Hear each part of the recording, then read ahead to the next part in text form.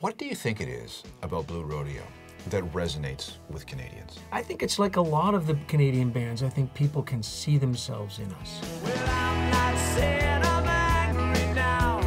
I'm just wondering why you changed your mind. You're living on a prayer because you were giving your tape to somebody who knew somebody who knew somebody, and then you're waiting for a response. This idea that the end-all and the be-all was to get a record contract when we came back to Toronto, since there was no chance of getting a record contract. The end-all and the be-all was to play well, and the bars were full, and that was a much better education.